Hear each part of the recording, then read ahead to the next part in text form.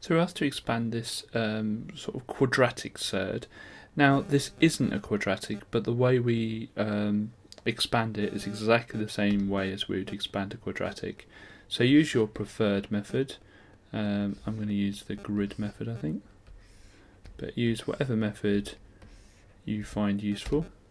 So we've got 4 root 3 times 2 root 3, and we'll times them out. So 2 times 4 is 8, 2 times root 3 is 2 root 3, 4 times root 3 is 4 root 3.